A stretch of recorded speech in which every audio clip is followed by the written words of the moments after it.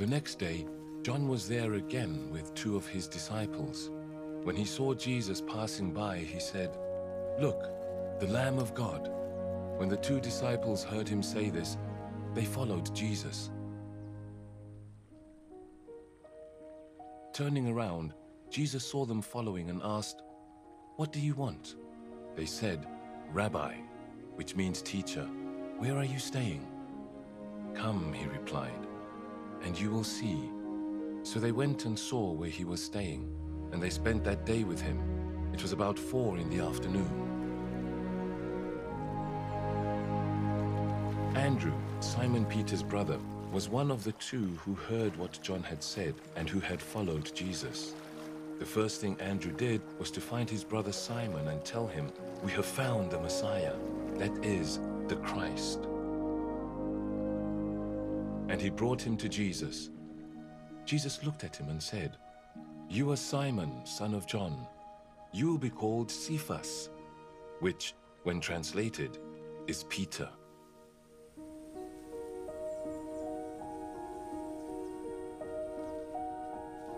The next day, Jesus decided to leave for Galilee. Finding Philip, he said to him, "Follow me." Philip, like Andrew and Peter, was from the town of Bethsaida. Philip found Nathanael and told him, "We have found the one Moses wrote about in the law, and about whom the prophets also wrote, Jesus of Nazareth, the son of Joseph." "Nazareth? Can anything good come from there?" Nathanael asked. "Come and see," said Philip. When Jesus saw Nathanael approaching, he said of him, "Here truly is an Israelite in whom there is no deceit." "How do you know me?" Nathanael asked. Jesus answered, "I saw you while you were still under the fig tree before Philip called you." Then Nathanael declared, "Rabbi, you are the Son of God. You are the King of Israel." Jesus said, "You believe because I told you I saw you under the fig tree. You will see greater things than that." He then added, "Very truly I tell you, you will see heaven open and the angels of God ascending and descending on the Son of Man." Well, good morning, Village Bible Church. It's great to have all of you here. And if you're joining us online, thanks for worshiping with us today. Really looking forward to diving into this passage a little bit. And so I want to invite you, if you didn't already, open your Bibles to John chapter 1, because I want you to follow along with where we are at this morning. As of this year, it's astounding. There's 4.2 billion people that use social media. 4.2 billion people using social media. That's crazy. And the wild thing about that is they say that the average user of social media right now is online for at least 2.5 hours a day. I'm not saying that to guilt trip anybody, because if that's the average, I know there's some of us who are on the north side of that average and some who are on the south side. But I'm sharing that because I want to prove a point here. We live in a day and age in which it's common for us to say, "Come and see." Right? On our social media accounts, be it Facebook, Twitter, Instagram, WhatsApp, YouTube, TikTok for you people on the edge, whatever it may be, we're used to saying, "Come and see." Right? We like to go online and see what's going on in other people's lives, updates with our loved ones and stuff. We like to be entertained. We'll share videos and pictures with other people to let them know what's going on in our lives. It is normal for us to say, "Come and see." Our passage today is really all about that. Come and see. Come and see who Jesus is. And that's what John is introducing us to here as we begin to look at Jesus' public ministry with his call of his first disciples. And so as we see these first few men begin to follow Jesus, and we see his interaction with them, and even just how he's dealing with them and calling them, we see right away Jesus starting to reveal his plan of discipleship. Right at the very beginning, he's already instilling some of these core beliefs about what it is to be a follower of Jesus Christ. John, the gospel writer, is going to introduce some themes for us today that he's going to kind of build on and expound throughout the rest of the gospel. We see them just introduced, just a taste of them even before us. At the beginning of our passage today, we see John the Baptist, who again affirms that Jesus is the Lamb of God. But this time, the interesting thing is he's got two of his disciples with him. And these two disciples leave John to go start following Jesus. Now, we're not dealing with the whole, sheep swapping idea that we might see in churches today where a believer may go from one church to another to follow a more prestigious pastor or teacher. But what I think we're seeing is the fulfillment of John the Baptist's ministry. If you'll recall from last week, John the Baptist did not come to witness to himself. He didn't come with the goal of elevating his own ministry, but he came with the singular goal of pointing ahead to the Christ, the one who was promised to come after him, the one who would be greater than he is. He didn't take the credit and honor for himself. And so here, as he's affirming and saying, look, the Lamb of God, and his disciples go and follow that Lamb of God, it's them being true to John's teachings. That it's not about him, it's about Jesus. And so right away, we're seeing this idea of discipleship, what it means to follow Christ, literally following him. Now, when John will use this term follow throughout his gospel, most of the time he's going to use it in terms of following someone as a disciple. However, right here in our passage today, it seems that these two men, Andrew and the unnamed disciple, are following Jesus in the most literal sense of the word. And Jesus turns around and asks them this question, what are you seeking? Now, I always like to try to put ourselves in the context a little bit here. So in our modern day, if you were to have two guys following you, you might ask them something else other than what are you seeking? But Jesus, so kind, turns to these two men and says, what are you looking for? As if to get to the heart of what these guys are really after. And their response is kind of strange if you think about it. Because their response to Jesus isn't to say, well, John the Baptist said you're the Lamb of God. Their response wasn't to say, we want to see if you're the Messiah. They answer him and say, Rabbi, which John translates for us, meaning teacher, where are you staying? And as if two guys following someone wasn't creepy enough, now they're asking where he's going to stay overnight.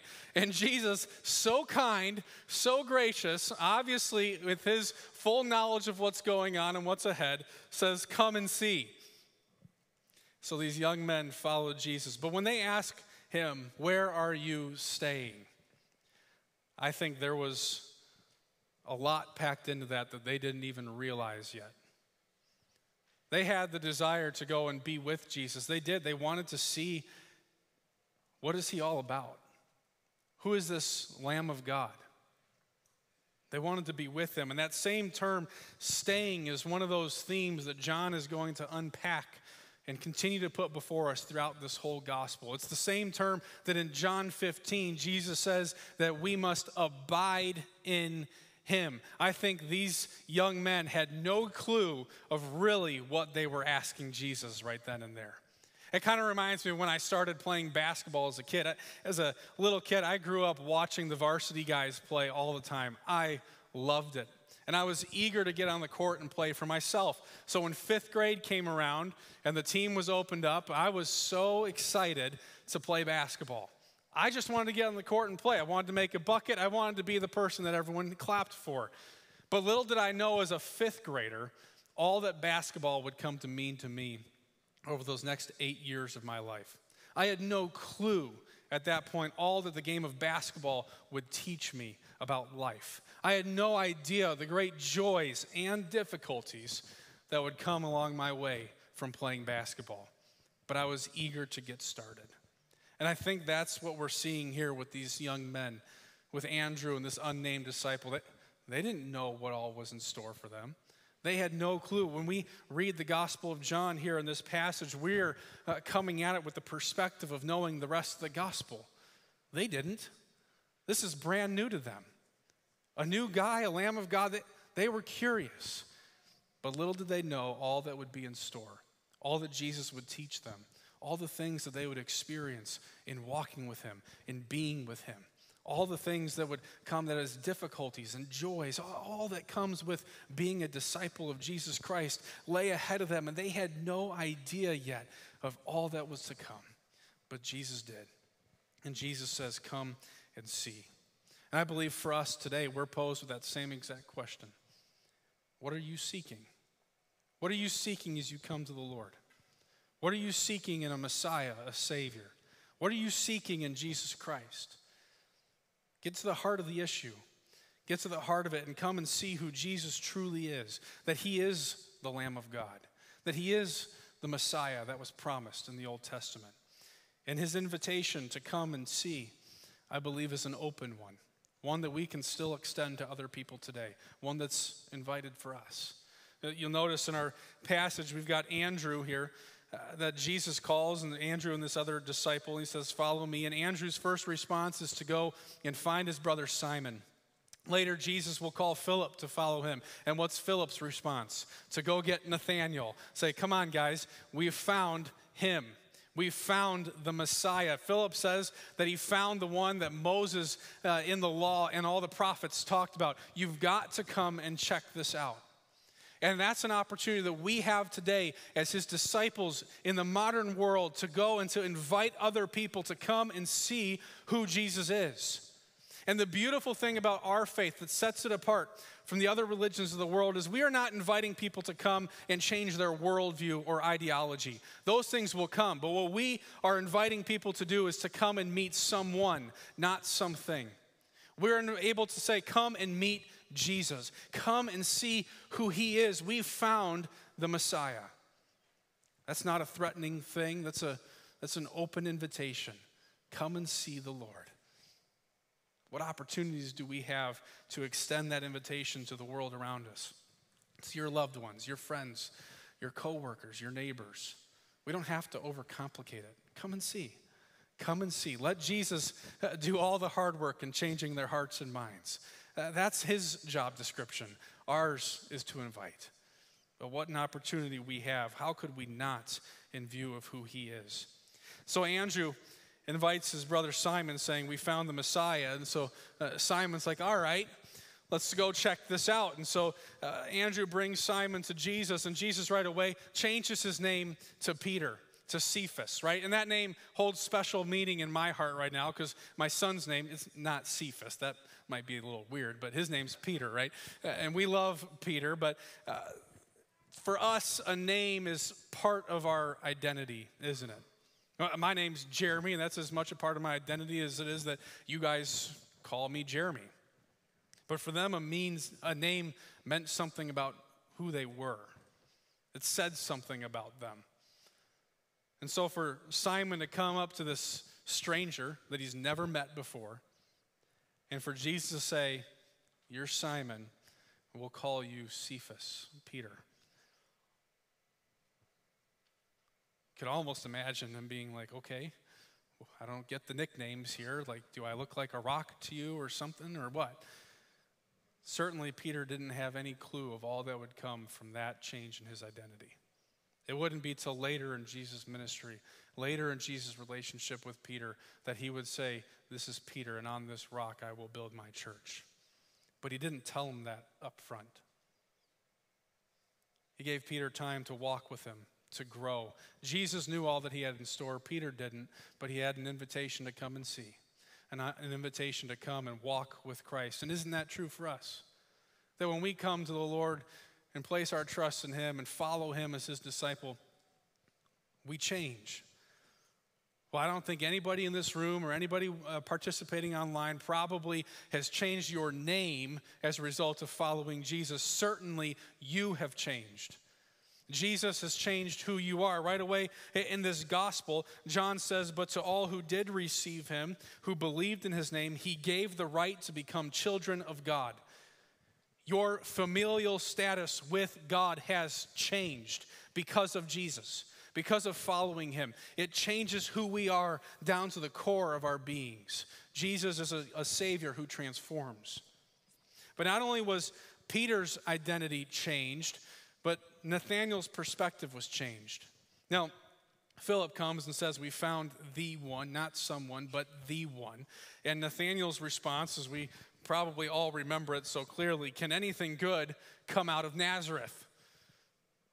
And just for a side comment, this doesn't really have much to do with the passage, but this is my own speculation. I wonder if, as time went on, Jesus performs a miracle or something, and one of the guys goes, nothing good from Nazareth, huh? Right? I just know I'd probably do that with my friends. Or, Jesus does something and looks at Nathanael with that look like, nothing good. We're in. He's just like, man, little did I know. Right? I just like to put myself in the context a little bit here. And so Nathanael's coming up, and Jesus sees him approaching and says, man, an Israelite in whom there's no deceit. An Israelite in whom there's no deceit. And if somebody said that of us today, most of the time we're a little bashful with that. Oh, whatever. Don't play it up too much. But Nathanael, yep. Now how do you know me? Right? He's like, yeah, you're right. Just kind of straight to the point. And Jesus answered him and said, before Philip called you, when you were under the fig tree, I saw you. Now, we don't know where that fig tree was. We don't know what Nathanael was doing underneath that fig tree. We don't know what he was thinking. Was he praying? We don't know. But what we do know is that statement was enough to show Nathanael, I am the Son of God. He realized that Jesus knew him in a way that no other, how could he have known? He must be God. And some of us have had similar experiences that perhaps we had our doubts before coming to faith in Jesus Christ. Perhaps you have doubts today. And God at some point in your life spoke into your life in such a way that you were like, it must be him. And Nathanael's whole perspective changed. He goes right from there and he declares, Rabbi, you're the Son of God. You're the King of Israel. And it's in Nathanael's response to Jesus that we see really what will become the profession of discipleship. What does it mean to follow Jesus? There is a profession to following him. Now, all of these guys had a profession of their faith in Jesus Christ, though little at the beginning. Andrew goes to Simon, we found the Messiah. Simon comes to Jesus and follows him. Philip goes and says he checks all the boxes. He's the one that the Old Testament has spoken of. He's legit. Nathanael comes and he professes this to be true. There is a profession of faith in Christ. We don't just follow willy-nilly. We follow Jesus because of who he is. There's a recognition of that. And so as you look at Simon's profession, you look at what he has said, and such is our profession of faith, or it ought to be. Jesus, you are my rabbi. Jesus, you're my teacher. I'm your student. I'm your pupil. That means I submit to you. What you say, I follow. Where you go, I come with. I'm submitting to you to live as you would live. Jesus, you're the Son of God. That though we may not ever always fully understand who Jesus is or what Jesus is up to, we submit to the fact that we know you are God, and I will follow you, that you alone have supreme authority, that Jesus, you're my King, and as my King, I live for your glory, for your kingdom, not my own. I live for your recognition under your terms because you are the King. You are the one who is sovereign. You are the one who has glory, and we follow him. Such is the profession of faith, the profession of discipleship. And with Jesus as our King, we recognize that we've entered into a kingdom unlike any kingdom of this earth, a kingdom that doesn't belong to this earth, but a heavenly one. One that Jesus will say later in Matthew 13, that the kingdom of heaven is like a treasure hidden in a field, which a man found and covered up. Then in his joy, he sells all that he has and he buys that field. To find the kingdom of God, the kingdom of heaven, is to find a treasure that cannot be compared with anything of this world. A treasure so much more valuable that we would give everything to be there. So when Jesus says, come and see, follow me, is there something that stands in your way? Is there some part of your life that you're holding on to that is part of your kingdom? Or do you recognize the invitation as one so valuable that you'd give everything to follow Jesus. No doubt in their budding relationship with Jesus, these guys have just met him. They just met the Messiah. They don't have any level of expertise in all of this, but they've just met Jesus. And I'm sure they didn't understand fully all the things that they were saying. But they had experienced and came to know something that was true of Jesus Christ. And they follow. And Jesus has so much to teach them. I love how this passage concludes for us today. Jesus says to Nathanael, "Oh, so just because I told you that about the whole fig tree thing, that's what caused you to believe?" Jesus, in effect, says at the end of verse 50, you'll see greater things. He's saying, you ain't seen nothing yet. Follow me, and you will see so much more. And look at what he says. Jesus gives us in verse 51 the promise of discipleship. Jesus says to them, "Truly, truly, I say to you." And right there, when he says truly, truly, it is to certify the validity of what Jesus is about to say. He's like, listen up. What I'm about to say is important. And he says to you, your Bible probably has the note in there as well, that you is plural, not singular, which means Jesus has shifted this conversation from one-on-one with Nathanael to the group of gentlemen that are with him, and in turn us today. He says, you will see the heaven opened up and the angels of God ascending and descending on the Son of Man. Wow. And for any true Israelite, which Jesus just affirmed in Nathanael, that certainly would have started to ring some bells.